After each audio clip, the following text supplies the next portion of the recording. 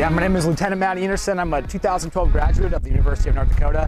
I flight instructed here for a little bit before I commissioned in Newport, Rhode Island, and then I joined the kind of standard naval aviation pipeline, went to Pensacola, Florida, did a couple stints in Texas, and then found myself in Central California flying the F-18 Super Hornet with VFA-2, and I'm currently now in Oceana, Virginia with VFA-106 as an instructor pilot in the F-18. This is where I kind of started my aviation training, and I think it's an extremely awesome opportunity to come back here and show people kind of where I started and where I currently am. And there's more careers out there than maybe flying for an airline for the first part of your career. So I just wanted to come back and chat with kind of the current students about possibilities other than the airline job for your first stint out of college.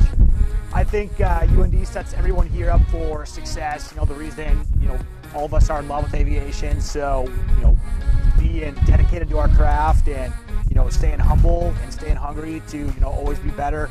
We all want to excel at everything we're doing. So if you want to pursue military aviation, everybody here at UND is already set up for success. And I would just advise you to just keep trucking down the track that you're on. And like I said, anybody here that goes through UND's 141 program will be immensely successful in whatever they decide to do.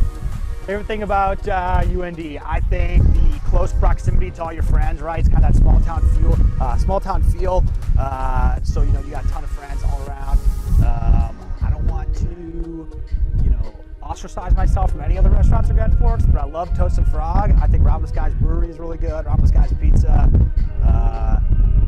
and that's where I'll leave that, I guess.